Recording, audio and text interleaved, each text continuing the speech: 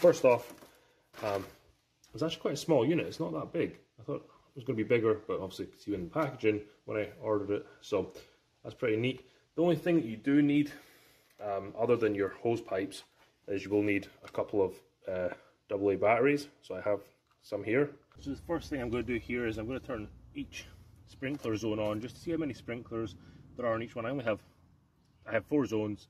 2 zones have 2 sprinklers each, and the other 2 have 1 each. And just so I know which one comes in where.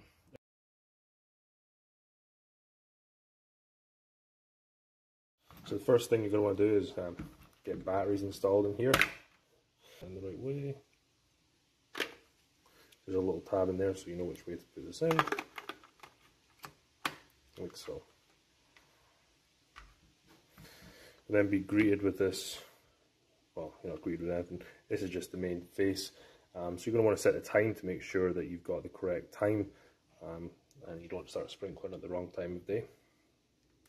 So the first thing to establish is whether you want it in 24-hour time, milch time, or 12-hour AM PM time. I'm just going to leave it 12-hour time AM PM time. That's fine by me. So the first thing you're going to want to do is make sure you get the right date, or the day. So we're actually on Saturday, so you just want to hit this plus button up here, like so, and press OK. Now it comes to the time. Now you want to set a time. Now we're 3:28 PM. Unfortunately, you have to tap this button until you get to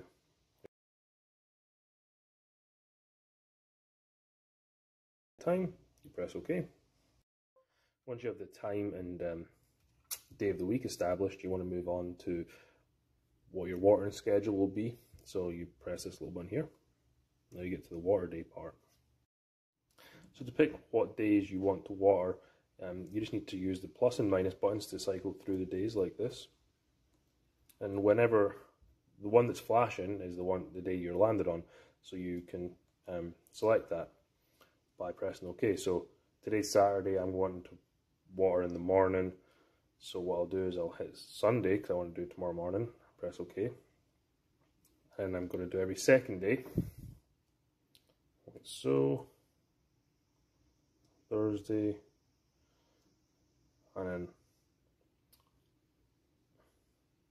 I will do Saturday too. Once you've picked this, you just want to press the same button that brought you to here. Now you've got the zone 1. Now this is where it's important that you have a list of what your sprinklers do, because I'm currently working on zone 1 here. Now when do I want zone 1 to start, and then I'm going to go into how long it's going to be on for and how many times throughout the day. So I want to know which one I'm going to be on to make sure that for my 2 sprinklers, I want to leave them on a little bit longer than the 1 sprinkler. So for zone 1, it's actually going to have zone 4, which is at the top of the yard. It's got 2 sprinklers on it. So I'm going to set this to come on first. And to do that, you just need to toggle between these here. And I'm going to want it to come on probably around 5:30, 5:45 for this first one here.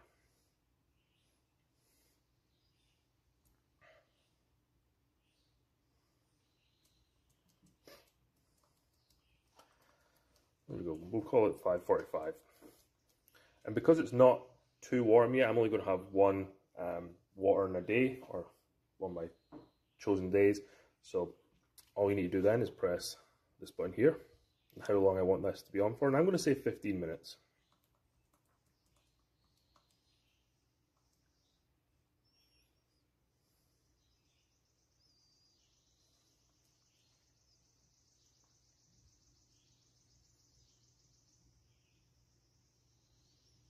And you press this button again.